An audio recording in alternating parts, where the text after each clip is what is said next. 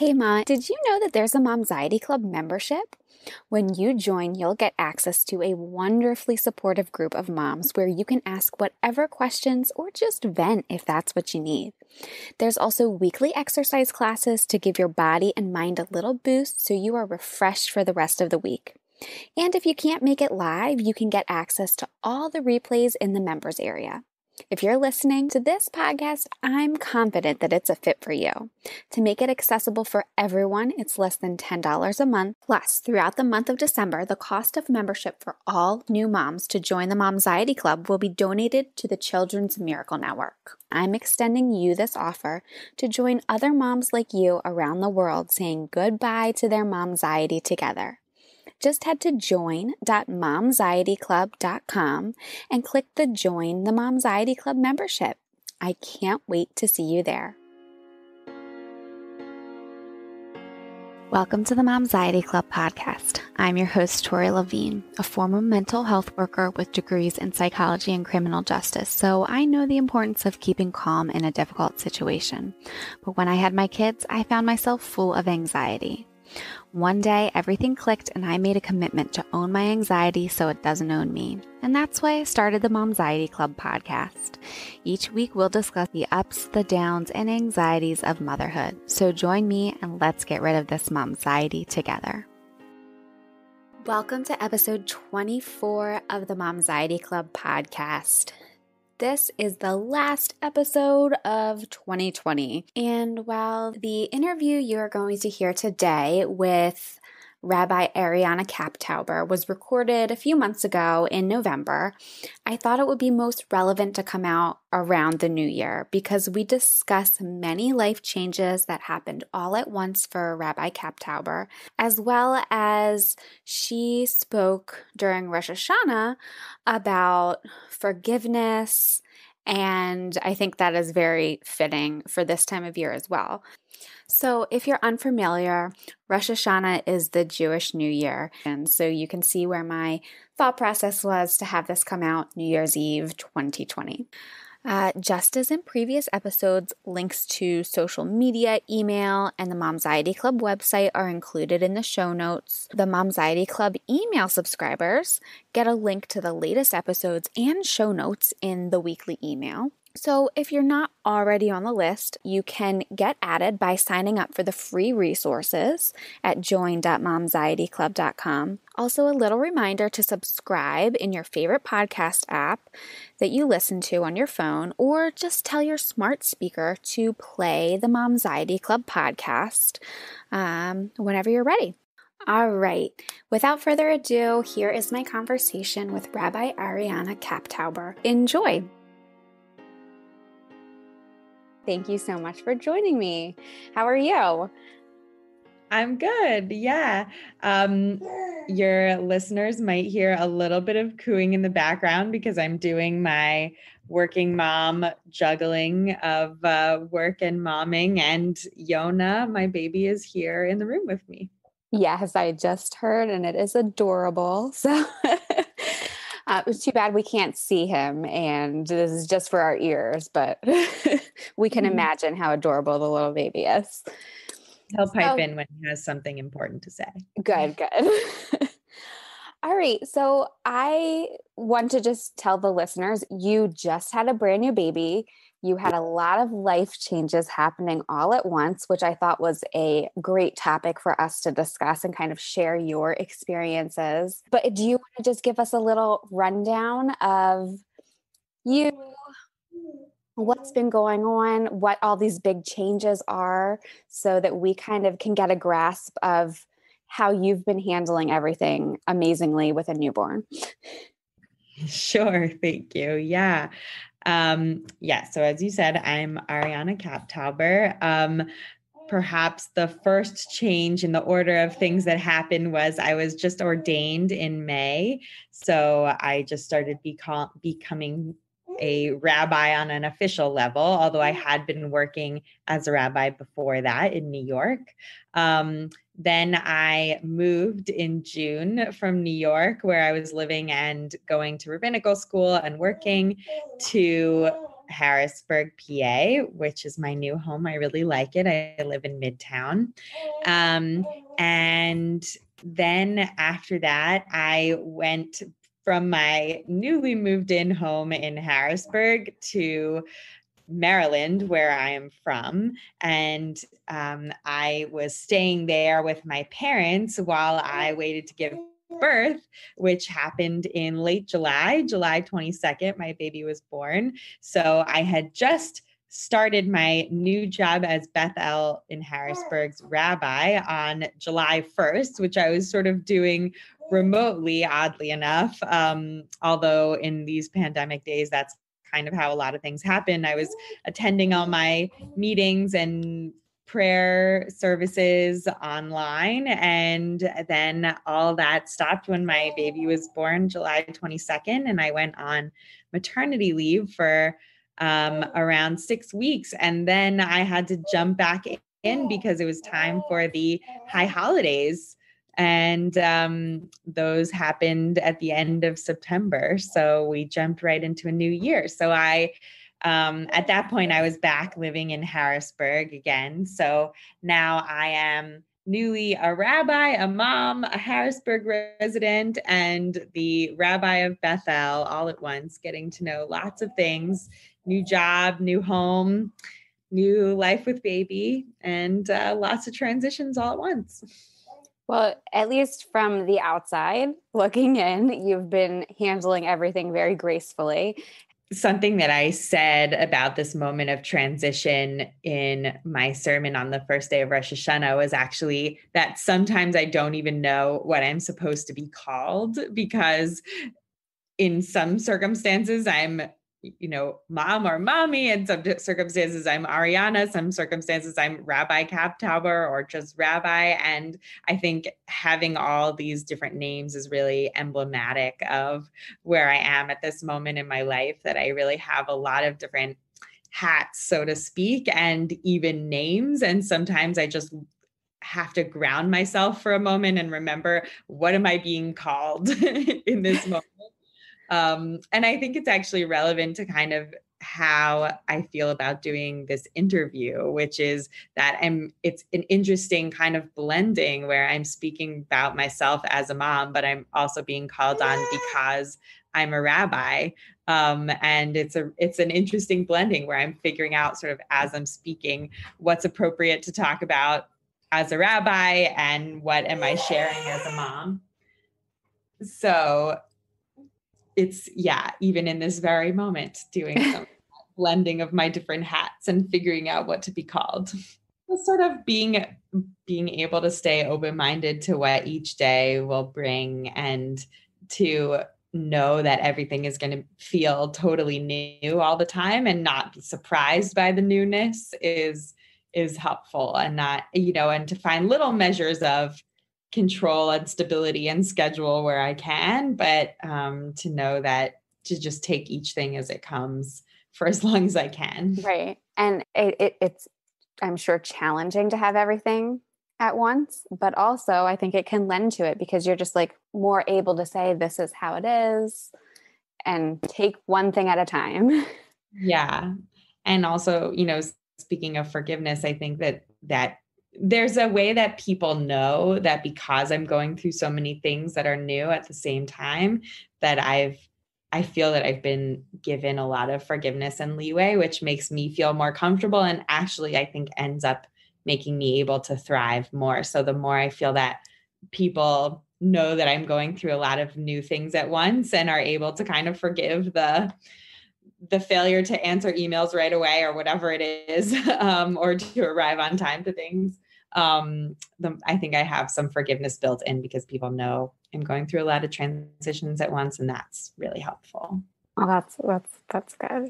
For sure. There were times when it was overwhelming. I think that maybe the first, on the earlier level, when I experienced the overwhelm was when I was waiting to give birth. Yona is very excited about her voice right now. I was waiting to give birth and I went a little past 40 weeks and I ended up being induced. I hadn't wanted to be induced. And I was really trying to wait as long as I could, but I went to the doctor at, close to 41 weeks. And they said, it's probably medically best for you to be induced at this point. And that's when I was feeling kind of overwhelmed because it was my first time and I was nervous about giving birth.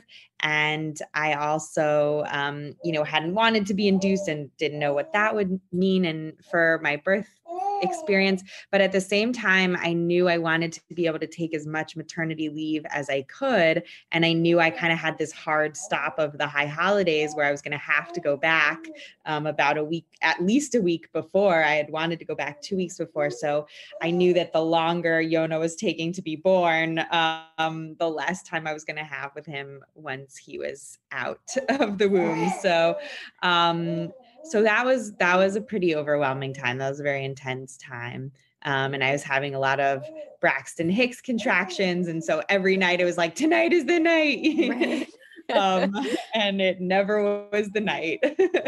So, I would go to sleep and wake up in the morning and be like, oh, I guess I didn't have a baby. So, right. I actually, that is, even though my youngest is 20 months, that still seems like forever ago to me. But I, at the same time, remember that. And I'm sure everybody who's listening can very much identify with that, where if you're overdue, it's like, okay, let's go. And even though in our brains, we can know all the science and like the dates aren't specific, it's not anything like that. Our emotions kick in and are just like, okay, this needs to happen. Why is this not happening?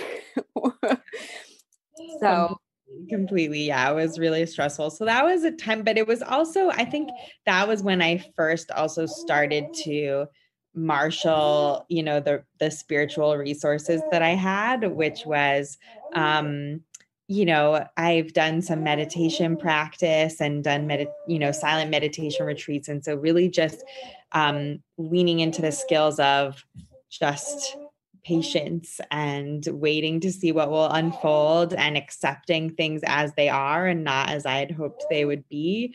And also, 2 summers ago, so in early on in my meditation experience, a lot of what my teachers were talking about was opening up to emotions. But then later on in a more recent meditation retreat experience that I had, it was about finding equanimity, and that when those emotions come, how do we manage ourselves so we're not overwhelmed, so we're not feeling too much to even know what's going on. And so I was really sort of looking to find that equanimity whenever I would have a wave of anxiety of, why isn't this baby coming? And I'm so overwhelmed. And what is it going to mean for my future? I would sort of remind myself that that was just an emotion and that I was going to be okay. And I was going to, find solidness and equanimity again. There was something else that just occurred to me. Oh, I know. I think also I remember feeling nervous about giving birth, just about what that was going to be like. And there was something about, I had always been afraid of it before I even got pregnant. And then later on in my pregnancy, there was this feeling of, well, it's inevitable. It's just going to happen, right? The baby's going to have to come out one way or another. So I think that there's something spiritual about that as well. Like this idea of fate, that sometimes we can't see what our fate is, that it's out there in front of us, but we have no idea. But when you are pregnant with a baby, there is like your fate of, birthing that being one way or another, whatever happens beyond that, that there's a kind of inevitability and a sense of fate with that kind of, for me, helped me just lean in and feel a little bit calmer and a little less nervous about it. You just gave a nice calm sigh too. As for my practice these days, I think I often was telling myself that I wanted to get back into it and that doing meditation every day would be so useful in the early days after Yona was born. And I just really couldn't. I was, there was so much going on. I kept telling myself to do it. It's only really now recently, like the last week or two, he's 3 months old, that I'm sort of just creeping back into a regular spiritual and meditation and prayer practice, that it feels sort of my life has settled enough that I can get back into it. But I still think that I was using those tools a lot, even, when giving birth and afterward, practicing bringing my mind back to my breath, being able to find grounding when things felt like just they were crashing over me in waves. So yeah, I think meditation was really helpful, and prayer practice is kind of that way as well.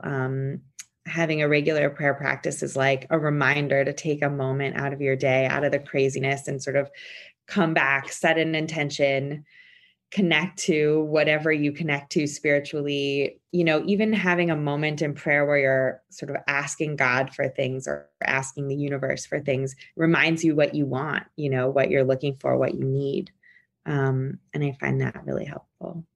The very last thing that you said, which I find meditative for me, is when I get a chance to sit and really study something.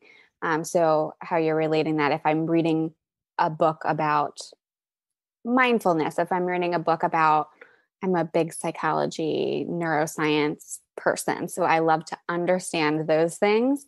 So even that, it's just focusing in on myself, learning about these different things that are occurring within, as well as attending prayer services. And obviously, this is across all faiths, that can be a time when you are looking within, but also asking for assistance. And I think that people maybe not think of that as meditation, but there's such a broad definition now. Yeah, absolutely. And I think, right. Yeah. People talk about meditation in really broad ways, and it's become kind of a pop phenomenon. So, I think that, apps and things you can do for 5 minutes are really useful. And also to sort of really get deeper into the experience and to understand what it's about more fully, it kind of takes a longer term practice. But I will say that, one thing that meditation is really helpful for is noticing your own mind. And I'm kind of noticing, even in this moment, how I feel like the last response that I gave was kind of scattered and all over the place a little bit. And I think that that's really been an effect of this period of my life where there's so much going on and there's so many things to do. It's really hard to settle my mind at any time. And I kind of even just noticed that even noticing that can be really helpful. Just like thinking, wow, I'm like, my mind is racing. I'm trying to think of what to do at any given moment. I can't relax, and even just noticing that can be really helpful, which is, I think, something that meditation has taught me to do. But, I feel like on my free day, I'm thinking, okay, what does Yona need? What is how can I finish unpacking the house? What do I, do? What do I need to be doing for my job? What do I need to be doing for myself? And my mind is so incredibly scattered right now because of that. It is. And I think one of the key parts is, like you're saying, just noticing that. And it is very challenging, especially where you are postpartum still. There's so many hormones still fluctuating up, down, left, right, that adds to the scattered brain because, well, you and I know lots of moms who have to go back to work right away. There's this whole balancing act that I want to say naturally is just adding on to everything. Like, our hormones are not quite there yet. We're not ready to take on that whole thing. They are all here saying, okay, what does this child need? What do I need to do to feed, love, support this child? But then modern day world, we're adding in lots of other things. So it's completely normal. And some people may not even realize, but people say like they need their shower. Like that was what I would say is like the meditative self-care, settling my mind moment. Yeah.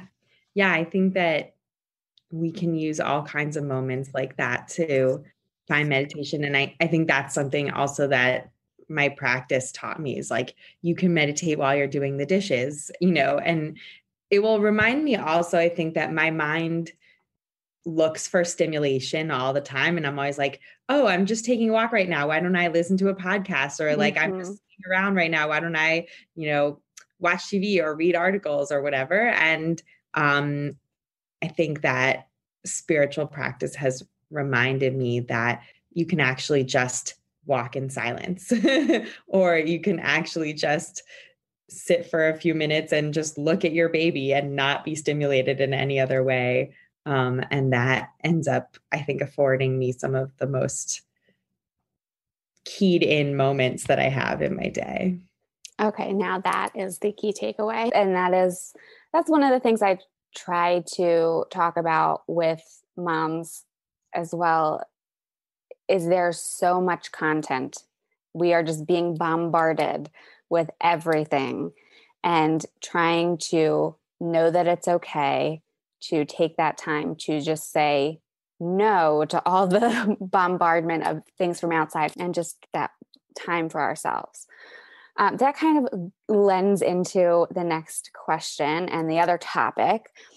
For the high holidays, for Rosh Hashanah, you had some really great sermons that kind of tied into what I had just talked about on some of the episodes. And a lot of things that I think moms are continually working on is like mom guilt, mom shame. When we're not doing all the things, when we're not 100% perfect for everyone all the time, I think it's very easy for moms, especially recovering perfectionists, to think like, well, I feel guilty because I'm not doing that. And then kind of what I discussed in a previous episode, which I'll link to if anybody wants to listen to that in the show notes, is, are we really feeling that mom guilt, or has it crossed over into that borderline of shame? And, everybody talks about mom shaming. Well, I think one of the bigger issues is not mom shaming others, but it's mom shame ourselves, that I'm saying I'm a bad mom because I had to take 5 minutes to look at something for myself, or I'm a bad mom because I did not 100% give my children every single span of my attention today, all the waking hours of the day. So that was really key with what you talked about with forgiveness, because we have to be able to accept that we're not perfect and forgive ourselves, so that we can then take that time, those self-care reflective times, so that we can be better there for ourselves, our children, our families, and so on. So, could you share a little bit about what you talked about with forgiveness? Yeah, I think that they're really connected, actually, forgiveness and what we were talking about with mindfulness before, because it's about, as Sharon Salzberg says, who I quoted in that sermon that you're talking about, she's an author of a lot of books about mindfulness. And she says it's about accepting things as they are. And I think accepting things as they are is something that comes with mindfulness, being aware of our own minds. We want things to be this way. We are regretful that things weren't that way.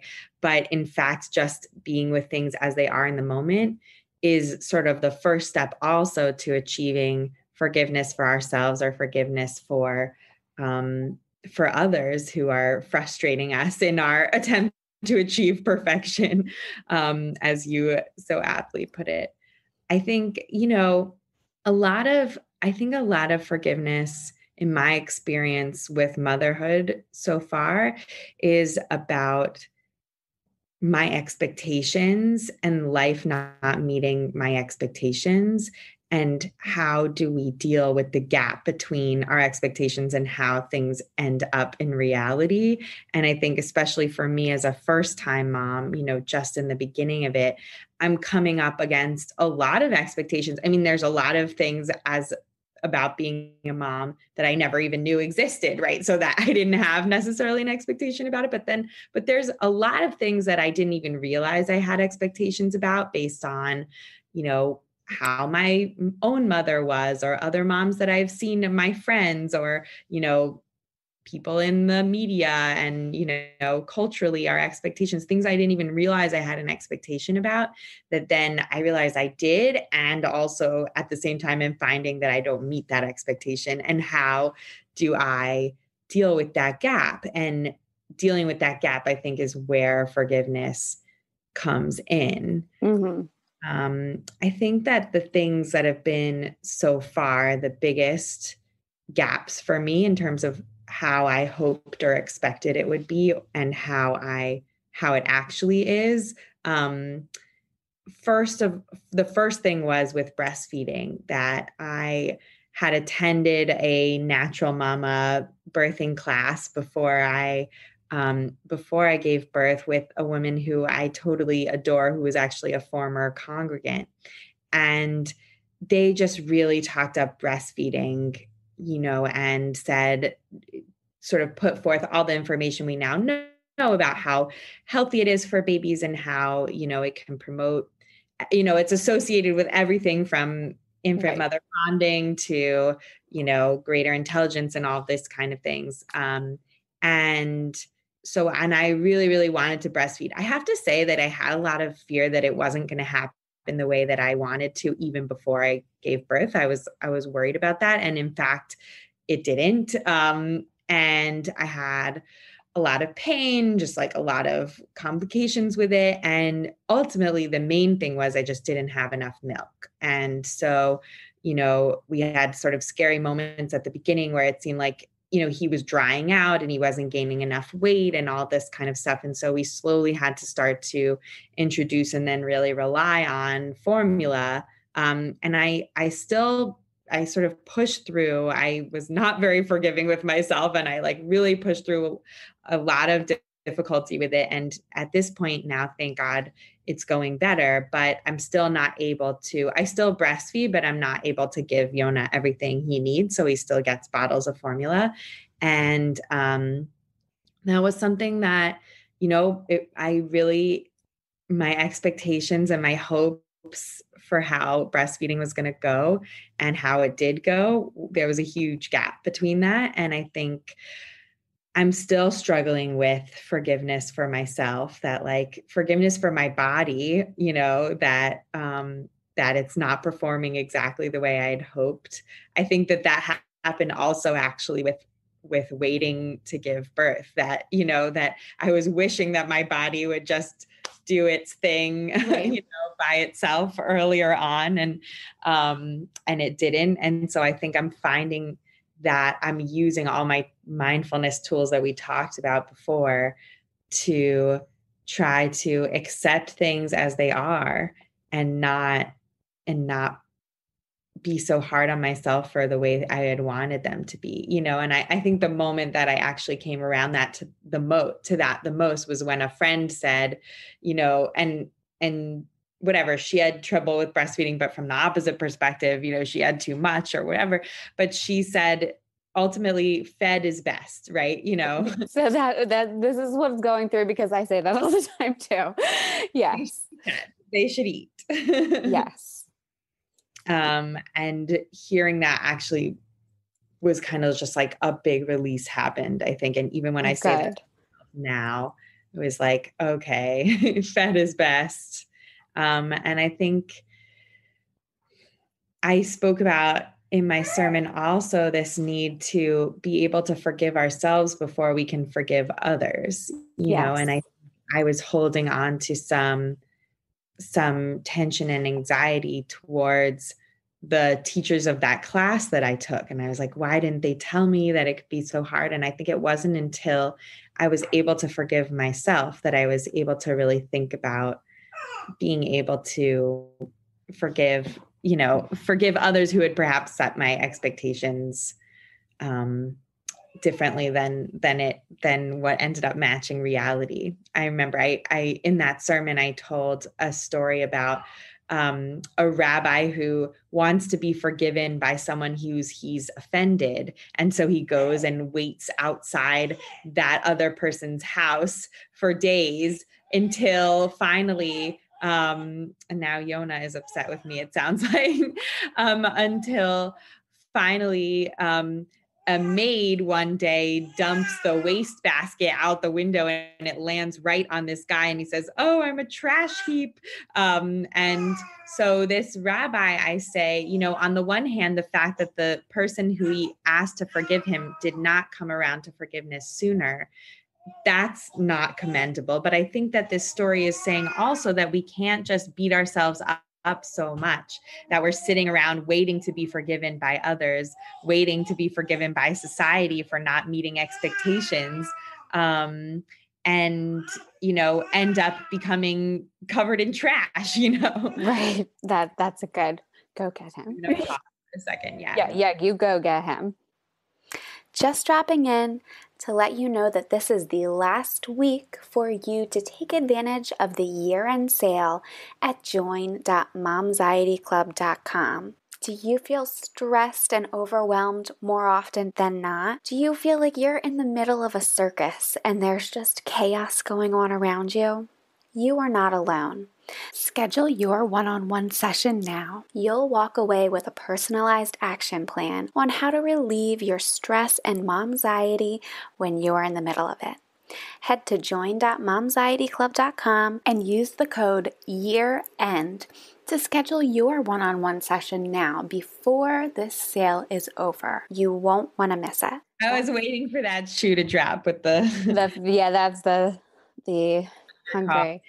I just want to share that some of what you had discussed with forgiving yourself and kind of the expectations that you had set up while waiting to give birth. I definitely had those same exact things. And I think it's hardest for first-time moms because you have that expectation. I know where we are with the hospital where I delivered, there were all these classes to go to, the childbirth, the, baby 101, breastfeeding classes. And we did all that. And I think that if there are new moms or soon to be new moms listening, that a thing that would have benefited me and possibly kind of sounds like you're feeling as well, is that they're presenting the best case scenario.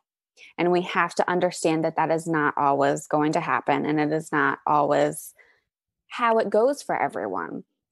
I was induced, had the same thing, I didn't have presenting a whole high holiday service to everybody, but I was a bridesmaid in my best friend's wedding. So we had to travel and he was supposed to be 6 weeks. It ended up he was 5 weeks. And that was the anxiety that was coming from that. And I was like, okay, well, my body's it's not time yet, but we're going to do this. And then this similar things with breastfeeding. And I think that was easier for me the first time around with having that expectation because I went about it the same way. As I was pregnant, everybody was asking, are you going to breastfeed? Are you going to do this? And I would answer, I'm going to try. That was, I know I set myself up for a good expectation for that, but still when there were issues, it was hard. And so I would say those are the key differences, that it is a lot harder the first time around because we're presented with this, best case scenario of how things can be. And it's hard. People don't talk about the challenges a lot. They're not as open to talking about the challenges. So that is, again, one of the main points of having this podcast, is to help new moms through those challenging times that aren't talked about enough, because that can then lead to, I can't do it. I'm not good enough, which that may have not been what you were thinking. There were definitely, I could feel some undertones of, like, why isn't my body cooperating? Those types of things, and thinking everybody else can do it, which is not something that we need added on mentally with everything else that's going on as a new mom. I wanted to, speaking of everything else that's going on as a new mom, so part of finding this balance with working and being a new mom, one other place that kind of had a big gap between expectations of a certain kind and how it actually is that I'm the parent that's gone back to work, and my husband is the parent who's staying home, at least for now. The reason that Yona is with me today is he's actually just going out for a job interview and he's starting to look for work. But for these first months, he was the one that was staying home because I had a job that just needed me to be back, and he didn't. And I think that it's been really interesting kind of figuring out what our own expectations look like and the gap between that and what's actually happened, as well as other people's.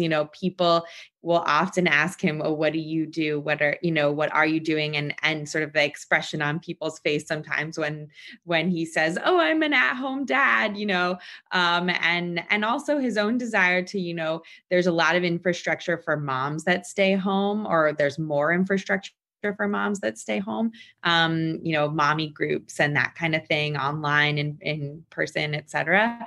And there isn't as much support like that for dads. And so I think the fact that society is sort of really built up and kind of an infrastructure around the possibility that dads will be working and moms will be home, which is great, but doesn't have as much structure around when it goes the other way, makes it hard for those of us who are in that position to kind of forgive ourselves for that being the way it is. So I, as a mom, I feel like, oh, I'm the one that's supposed to be home. I'm not with him enough. I'm like leaving him with my husband. And there's a kind of a guilt that comes from that because it's not the expectation, right? It's like, I should be home with him more because I'm the mom.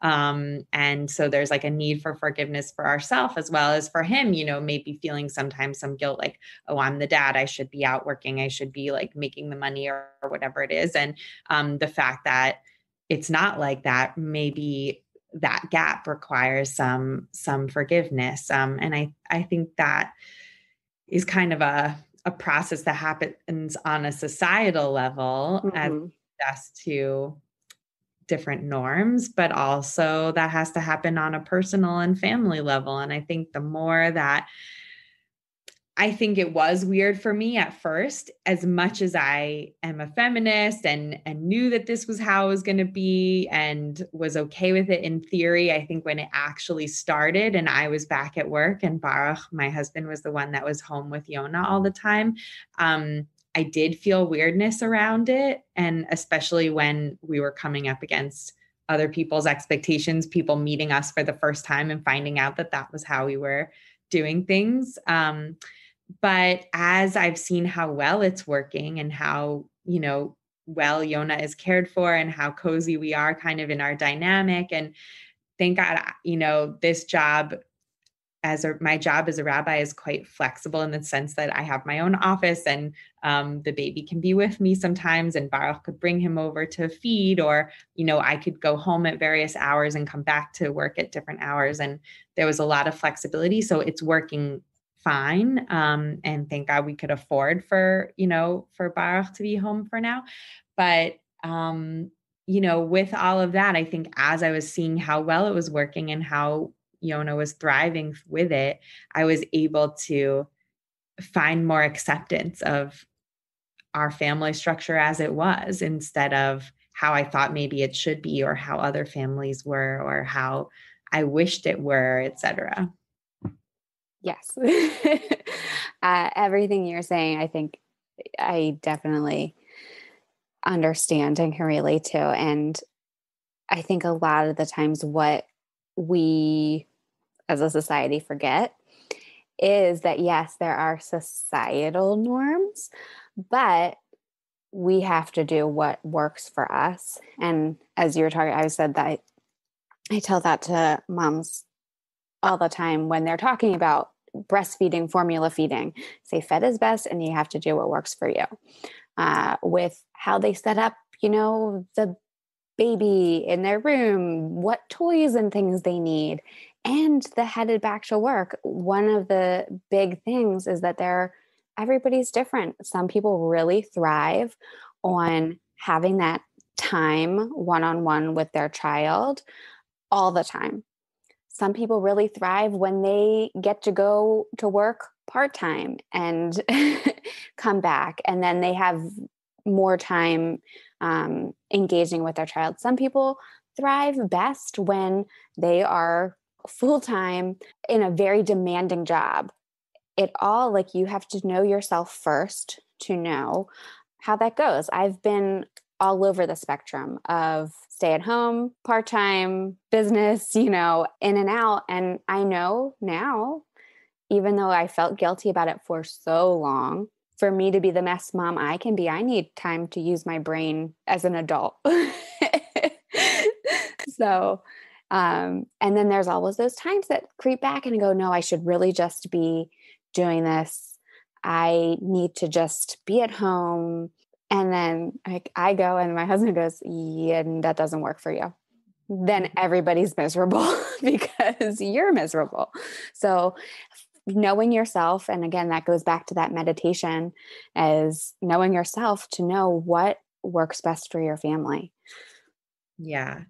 Yeah. And I think hearing stories from other moms about how things really are, as opposed to how, they appear in the magazines or whatever, is really important. I think I was helped enormously with the notion of going back to work by having, heard from a friend of mine who's a mom and who also is working clergy, who said, I had a nice long maternity leave, and then I felt good and ready to go back to work by the end of it. And I think hearing that gave me permission from the outset to feel however I was going to feel. If I felt like, oh, I really wish that I could have had more time at home and I want to figure out how to make more time for that, that will be fine. And if I feel like, no, I really would like to have some space and go back to work and have a grown-up brain, et cetera, right. then that's also okay, And I think hearing that story and having that permission to feel whatever I was going to feel, because I knew that there were other moms who had the same experience, was really, really big and helped my transition a lot. I'm glad you had that. And hopefully somebody listening this will be their permission as well. What I like to ask guests, and this is also something like we do in the Momxiety Club group, is talk about, what was something that you did for yourself today?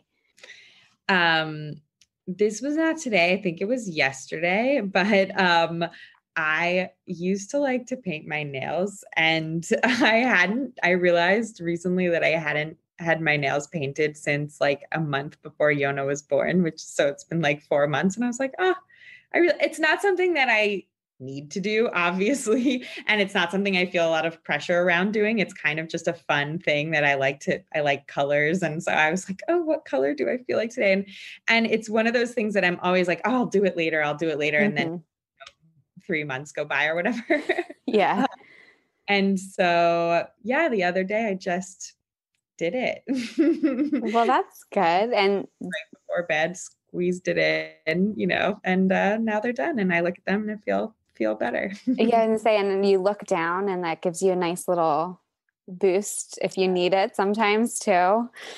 Right. And it just felt like something that I did just so purely for myself, with anyone else. So that was really nice. That's nice. And I mean, you have shared a lot. I know what you had just talked about with giving yourself permission was some great advice, but is there anything different? Any advice you would have given yourself as a new mom? Now looking back, you're still a brand new mom. And I say you still will be for a couple years. That's just how I look at it. Yeah, I think it's really interesting because as a rabbi, you would think I would have this more on lockdown, but just believing, really having belief in the possibility of a positive outcome with things, the possibility of things getting better, I think is really important. And, obviously if I could have told myself 3 months ago that things would work out fine when, especially with the breastfeeding, there was a lot of pain, or when I was anxious about the balance between work and being a mom, and seeing myself now and seeing how those things are working out fine, being able to just believe that it's possible, that it will work out well, I think is really important. It's funny because I'm obviously very into religion, and my husband is less so, but it was he that said to me, you have to believe in your breast milk, believe in, believe that it will work out. And when he said that to me, I said, wow, yeah, I really should be more optimistic. And I usually am a more optimistic person, so I should apply that here as well. So I think being able to believe that things will work out well in the end is really helpful. That is very helpful. Well, thank you again so much for everything, sharing your wisdom and your time. Take care. Bye-bye. If you're interested in hearing more or learning more from Rabbi Ariana Capptauber, you can head to the website that is listed in the show notes. And there's some links to her writing as well as some of her speaking. And there's also some links to some of the other things we discussed in this conversation, like a link to Sharon Salzberg, who she quoted. So just head to the show notes for any of those links. Well, thank you again to Rabbi Ariana Capptauber for sharing her journey with multiple changes all at once and talking about meditation, mindfulness, and forgiveness of ourselves. I would love to hear your takeaways. Are you able to recognize that you had set expectations that are unmet by how things actually are? Do you find that these unmet expectations are leading to tons of mom guilt or even shame? If any of this resonates with you, I would be honored to assist you, either via the Momxiety Club membership or through working one-on-one together. So around New Year, this is the time when people are making resolutions. And I think resolutions kind of set us up for failure because we say we're not going to eat cake, or we're going to go to the gym every single day, or we're not going to get frustrated and raise our voices with our kids. So I don't want to say a resolution, but what I've been working on is having a word or like a goal or visualization of something of calm for how I want things to be in the coming year. So I'd love to hear yours. My word that I'm focusing on is movement. I want to move myself. I want to help you, help moms everywhere use movement to manage anxiety. And I'm not talking about exercise. It's just very simple things, little movements, that will assist us in boosting our mood and to help connect with others, bond with your child. And in classes online, you have that great connection with other moms, or just when you're one-on-one with me to assist with that movement that we're working on. Yeah, so movement is my word that I'm focusing on. I'd love to hear yours.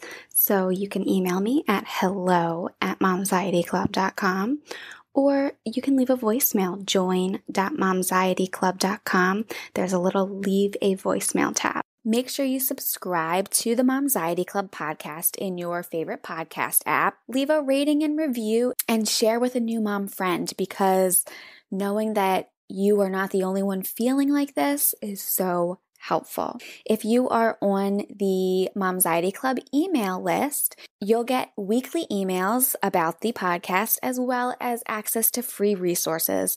And you can join the email list at join.momxietyclub.com and signing up for our free resources there. All right, I am wishing you some relaxation, some realistic self-care, and a joyful end of the year. And until next time, I will catch you inside of the Momxiety Club membership. All right, Mama, you are not alone. The Momxiety Club podcast is not intended to take place of medical advice or therapy. If you are in crisis, call your local emergency number or the National Suicide Prevention Hotline at 1-800-273-TALK. The Momxiety Club membership is full of a group of amazingly supportive moms and pre- and postnatal fitness tips and exercises to help you mentally and physically. The first month's fee for all new members this month is being donated to the Children's Miracle Network.